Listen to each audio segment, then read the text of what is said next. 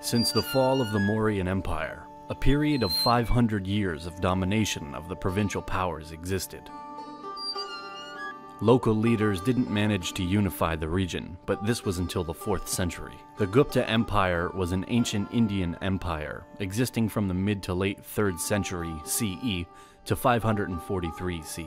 At its zenith, in the 4th and 5th centuries, it covered much of the Indian subcontinent, especially in the north.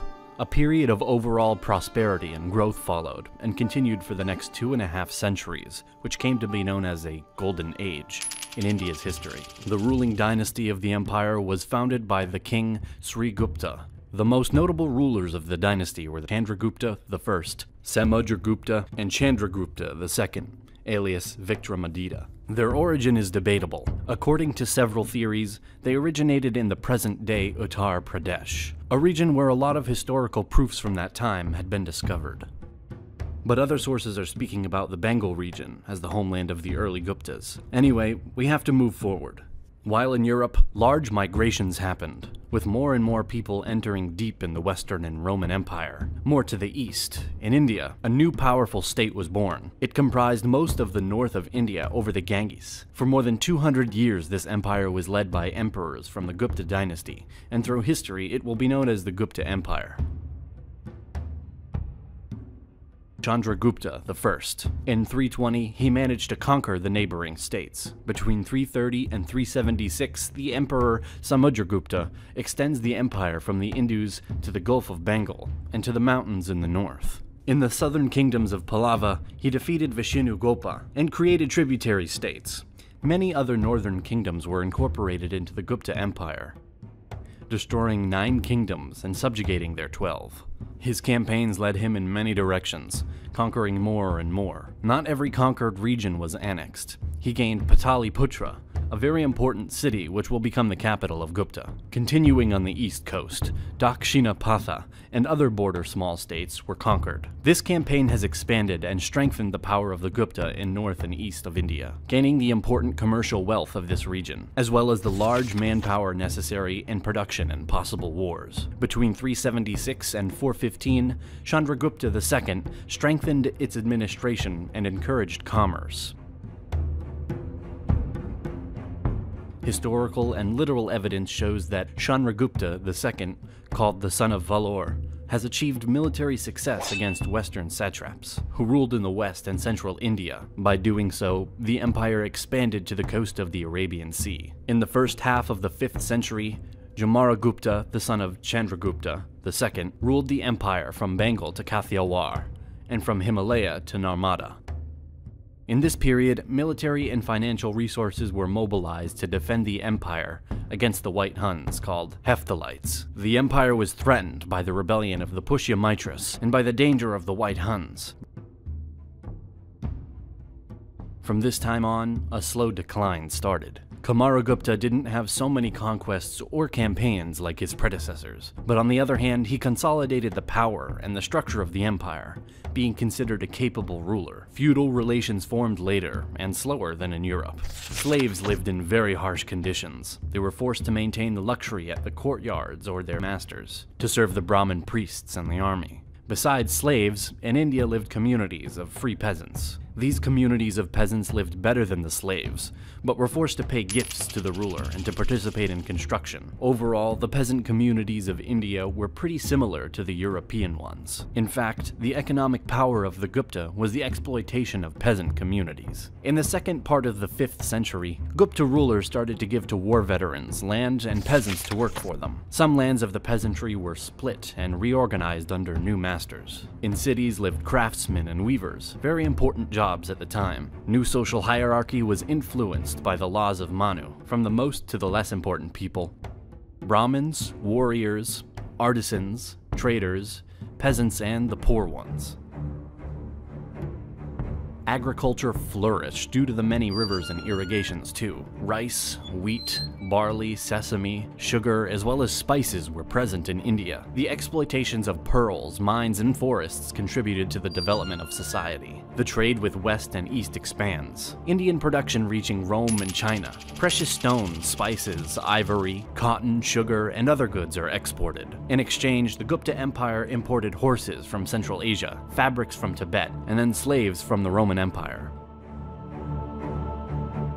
Here, crimes were severely punished, depending on their severity, from financial fines to amputations or even death in some cases, according to the laws of Manu. Families were large, polygamy was present and embraced by the majority of the people. The Maharajas from Gupta dynasty were despotic rulers. The heir of the throne was initiated in the art of war, politics, philosophy, diplomacy, poetry, and music. Since his teenage years and before his rule, he was trained in a province. It's believed that in the Gupta Empire, there was a hierarchy of administrative divisions from top to bottom. The empire was called by various names such as Raja, Rashtra, Desha, Mandala, and other names. The structure was divided into 26 provinces.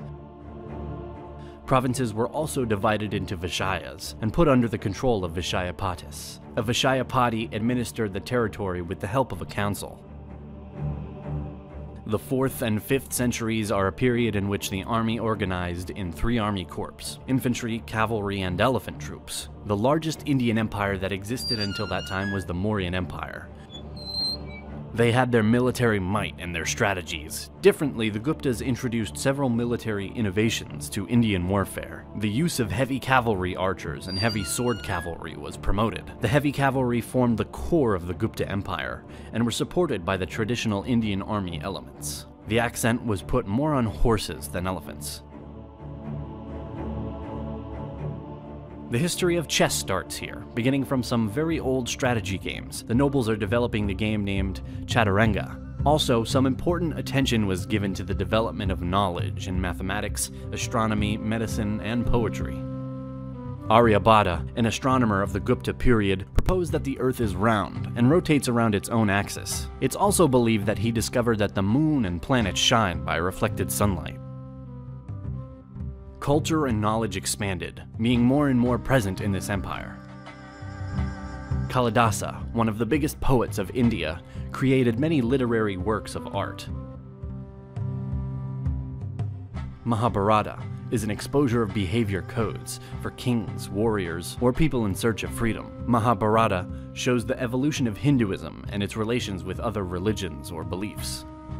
Ramayana is one of the 2 major Sanskrit epics of ancient India, along with Mahabharata. It forms the Hindu Itihasa. The epic narrates the life of Rama, a prince from the north of India, managed to overcome geographical and military obstacles to free his wife.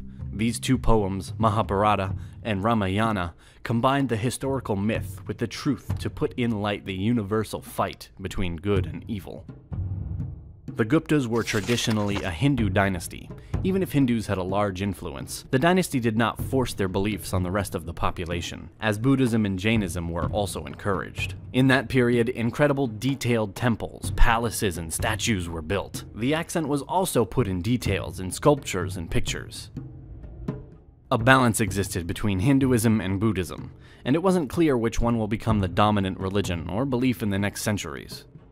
Gupta kings fought against Dhaka. Scythian rulers from the northwest of India subcontinent were considered foreigners. Gupta Empire also fought the Huns, who came from Central Asia at the end of the 5th century. The Gupta state was attacked by the nomads more and more.